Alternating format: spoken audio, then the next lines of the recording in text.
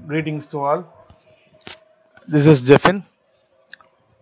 We'll continue with the part 2 of the subject principles of management.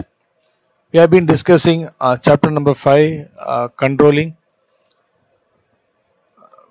In the previous lecture, we saw about the definition for controlling, and we discussed about the nature and purpose of controlling, and we also saw about the need for control, and also we discussed about the 4 different steps involved in control process.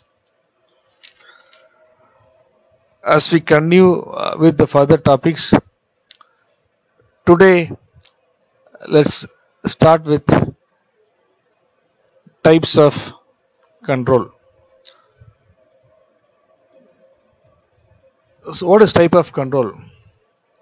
So type of control is nothing but the different ways in which we can control the performance of an organization. So in general,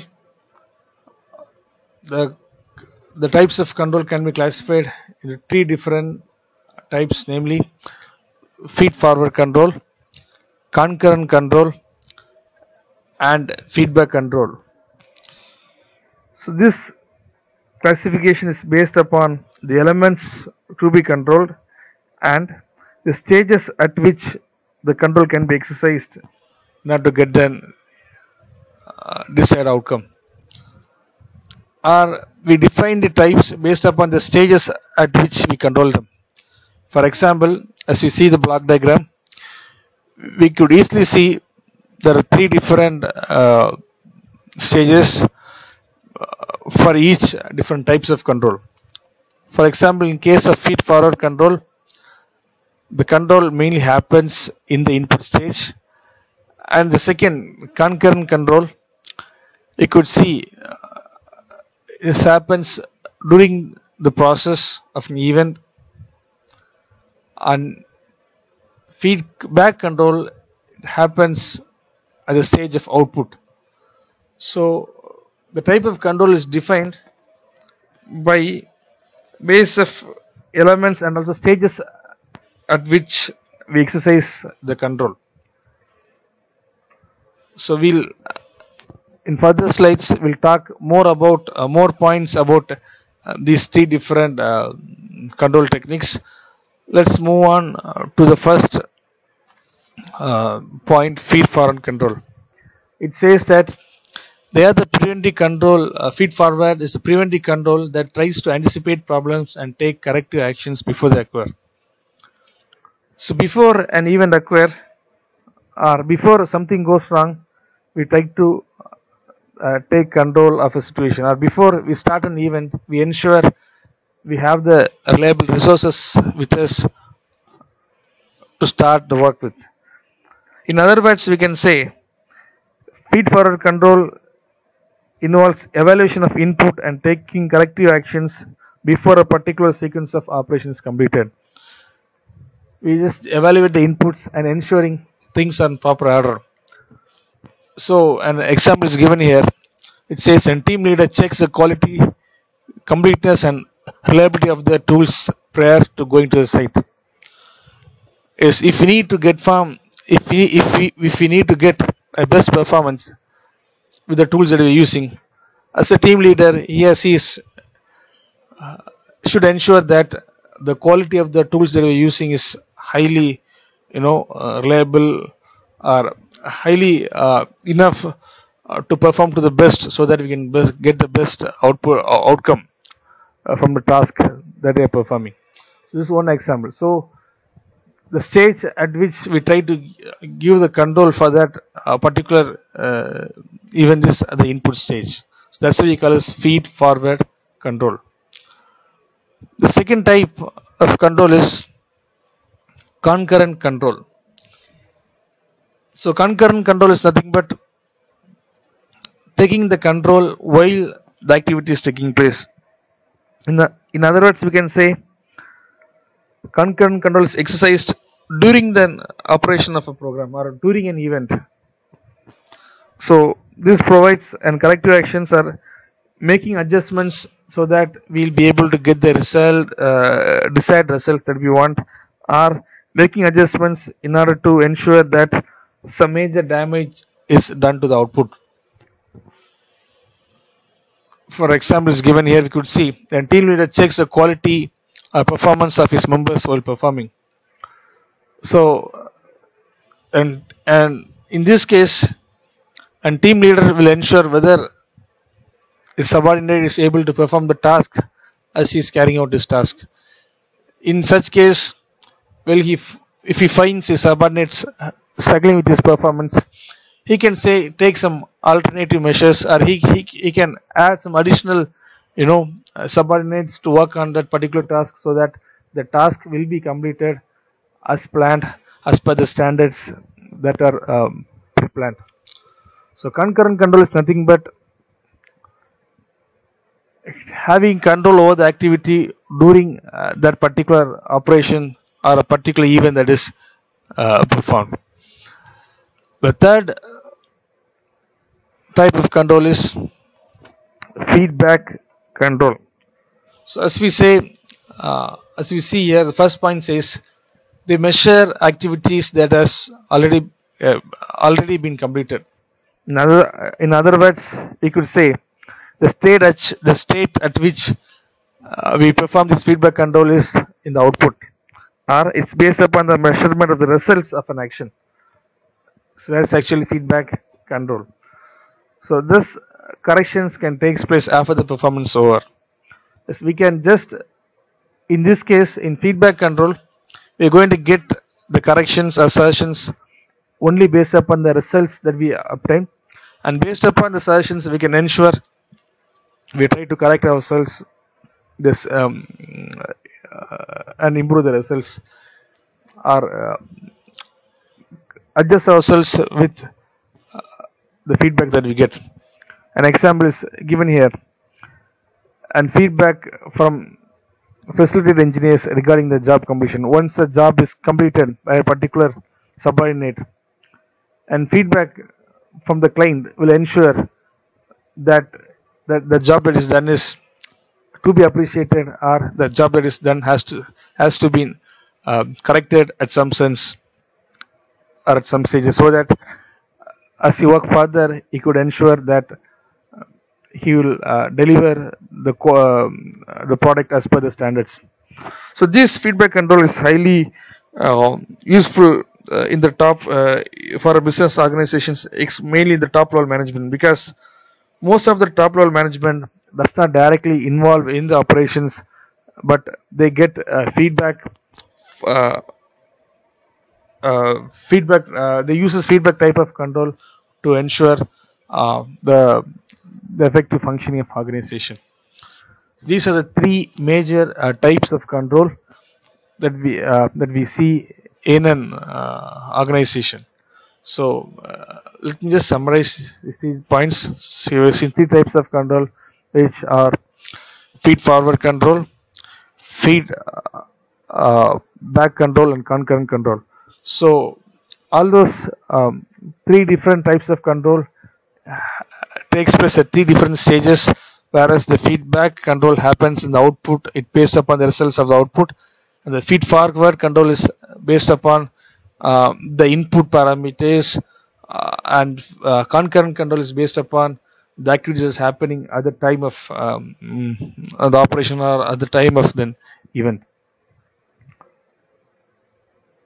The next topic we'll discuss is budget. What is in budget? There is various definitions given to budget. Here it says, a budget is a formal statement of financial resources set aside for carrying out a specific activities in a given period of time.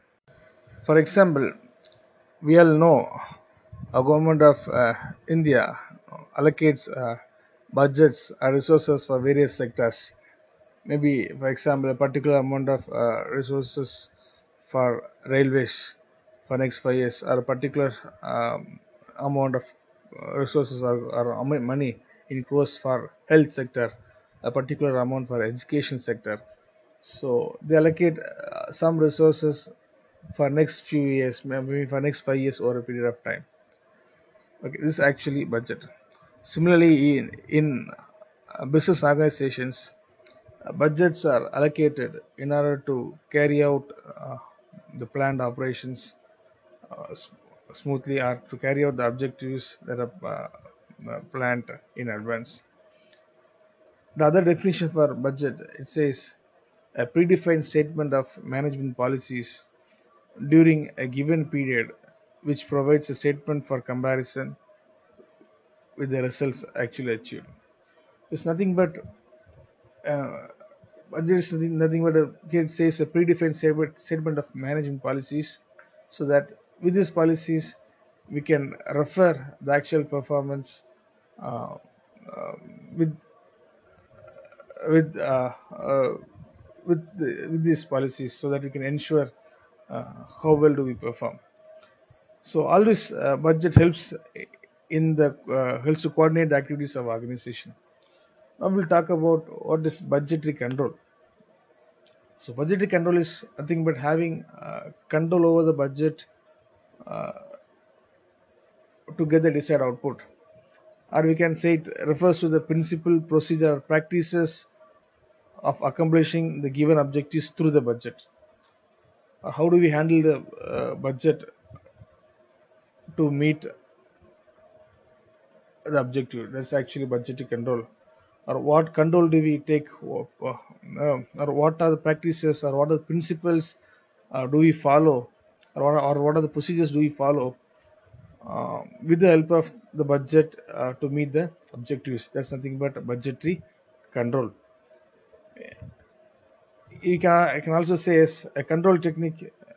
It's a control technique whereby actual results are compared with the budget. So this is actually budgetary control. So moving on, we'll see what are the advantages of these budgetary control techniques. There are a number of advantages to budgeting and budgetary control techniques.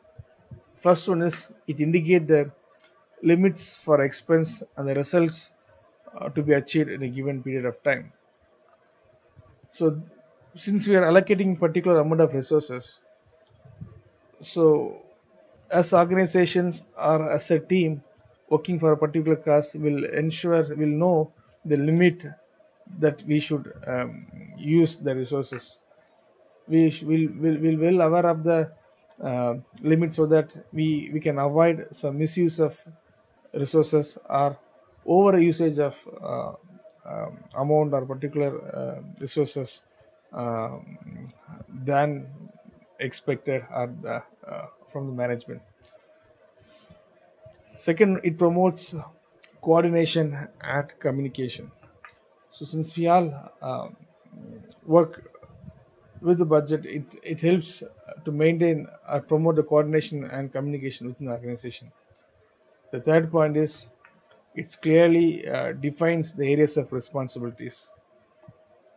So as the budgets are allocated in an organization, so the members of the organizations are well aware of the terms, the parameters that they should work with, or the areas of responsibilities that they are assigned to work with can be well defined since the budgets are allocated.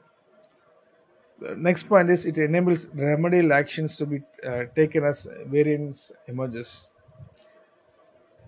Maybe as with concurrent control, if something is going wrong, and if there is a large amount of variations or deviation that do exist during the process, it helps to take some remedial actions in advance, so that we can get the best resources, or we can get the best output standard that's expected. Last point is this budgetary control provides a basis for performance appraisal. It means that it helps to easily evaluate the performance of an individual, or it easily helps to evaluate the performance of an organization as a whole. So these are some advantages of having this budgetary control. Then we'll talk about what are the different classifications of budget. How come we can classify these budgets in general? So in general, the classification of budgets can be based upon time. It can be based upon rigidity or capacity, or it can be based upon the functions. So the budgets can be classified based upon three different elements. It can be classified based upon times. It can be based upon the functions. It also can be based upon classified based upon rigidity and capacity. Let's first discuss the classification based on time period. So based on time period, the budget can be classified as long-term budget, short-term budget, and current budget. So long-term budgets are prepared for longer period of time. That's why they are called as long-term budgets. Maybe long-term budgets are for resources that are allocated for the next 5 years or 5 to 10 years. Something that's resource or resources that are allocated for a longer period of time, that we define as long-term budget. Such budgets are helpful in business forecasting and forward planning. So it helps to focus on the business and that we have planned ahead. Example, it says the capital expenditure budget and R&D budget. So maybe for the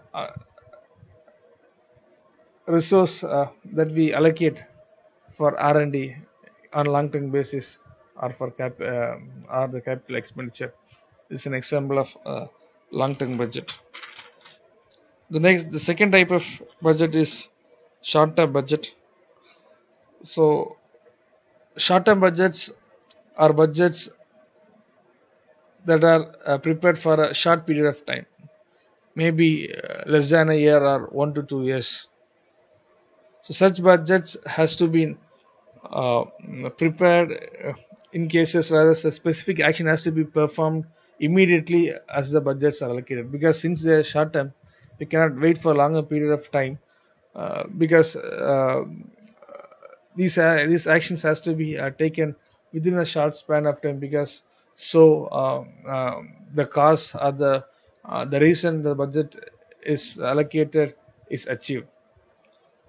For example, cash budget. The third one is current budget. So current budget is exclusive for the day-to-day activities of the business. It actually, maybe the time duration of the budget is maybe for a few weeks or for a few months. So these are the three different types of classification of budgets based on time. So one is short term, long term, and concurrent. So short term is something, the budget that's allocated for a longer period of time, maybe 5 years or more. This is actually long-term budget. Short-term budget are something, a budget that's allocated for a short period of time, which is maybe less than a year, or maybe less than 2 years or 1 or 2 years. And current budget is something that's allocated for day-to-day activities, maybe it is for a short duration of few weeks or a few months. The second type of classification of the budgetary control technique is based upon the functions. So based on functions, we classify the budgets into several different types. We'll discuss each and every one in detail. The first type of classification of budget based on function is the sales budget. So sales budget is nothing but the comprehensive sale programs, the plan that is are the plans for developing sales. So it's nothing but it's prepared by the sales manager with the help of the sales assistant and also the marketing officers. As we prepare this sales budget, the factors that we need to consider are the consumer purchasing power, population trends, past sale, the nature of competitions, and the price trends, and there are several other factors that we need to look into. So consumer purchasing power is the amount of money the consumer can come forward to offer to buy a particular product. Along with these factors, the several other factors that we need to consider while preparing the sales budgets are the planned capacity, the financial resource available, and also the availability of the raw materials. The second classification of budgetary control technique based on function is production budget. So production budget is nothing but it lays down the quantity of units to be produced during that particular period of time, or during the particular period for next few time duration or period, what is the amount of units that could be produced. So the main purpose of the preparing this budget is to maintain an optimum balance between the sale, production, and inventory position in the frame. So the several factors that we need to consider while we prepare this production budgets: plant capacity, production stability, availability of materials and labors, time, and etc. So we need to consider these factors while we prepare this production budget. The third one is revenue and expense budget. So the most basic of revenue budget is the sales budget, which is an formal detailed expression of the sales forecast.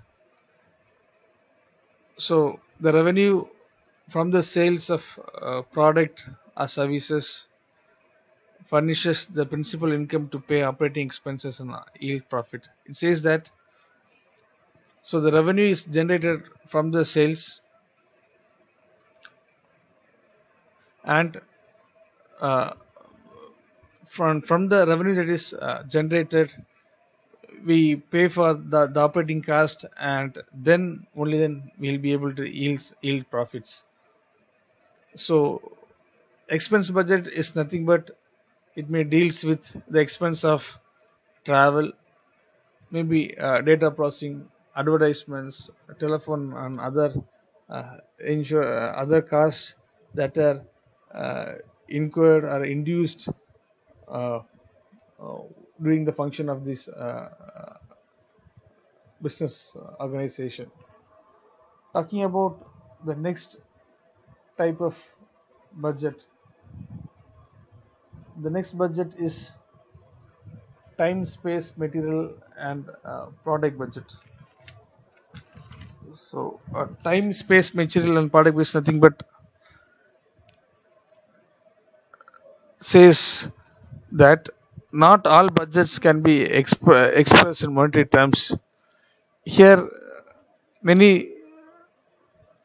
the budgets are expressed based on some quantities like time, materials, space, and products.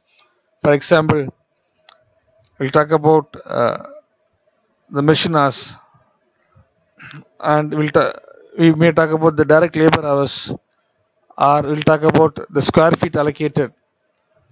We'll talk about the unit of materials used and the units produced. So here it depends upon the time, the material used, and several other factors. That's why we call this time, space, material, and product budget. The next one is capital expenditure budget.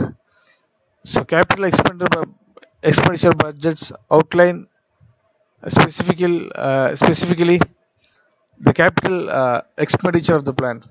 So it's like when you want to expand our unit, we may need some capital cost. So the capital cost includes the plant, the expenditure for the plant, the machineries, the equipments, the inventories and other items that are required maybe to start a new unit.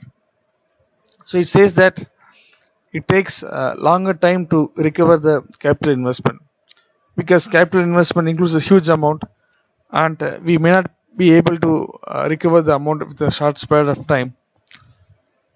It may take a large amount of time to recover the capital expenses. The final one is the cash budget. It's nothing but simply a forecast of cash receipt and disbursements of made for the during the budget period. So these are the 6 different types of budgets which are classified under the functional operation of functional operation. The next classification of budget is based on rigidity or capacity. So based on rigidity, we may classify the budget of 2 types. One is the fixed budget, one is the flexible budgets. So in fixed budgets, the targets are rigidly fixed. So it says that it's a budget designed to remain unchanged irrespective of the level of activity actually attained. So whatever may be the level of activities in fixed budget, the amount or the resources allocated is going to be fixed.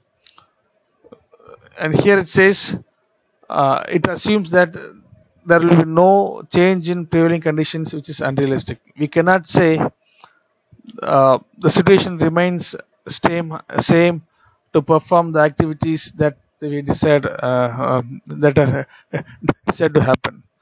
So this is an unrealistic kind of situations, kind of activity. So here is actually, though the fixed budgets can be revised, but the basic nature of the fixed budget is it remains in a static manner. That is, the budget that's allocated remains fixed irrespective of any change in the level of activities based on some change in conditions. The next one is flexible budgets. The name itself says the budgets that's allocated is flexible. That is, it says the budgets in this budget adjust to the change in volume or activities. The amount that is allocated in this budget depends upon the change in volume or activities, because in variable costs we know as the volume of production increases, maybe the amount required to produce the product as the product decreases. As the volume of the product increases, the amount required may decrease. So it's the second point in flexible budget says it consists of various budgets of different level of activities. So this flexible budgets can be used where the sales are not predictable in business, or if you are a product based company and if you are not sure about the amount of sale that you could make, we may go for these flexible budgets.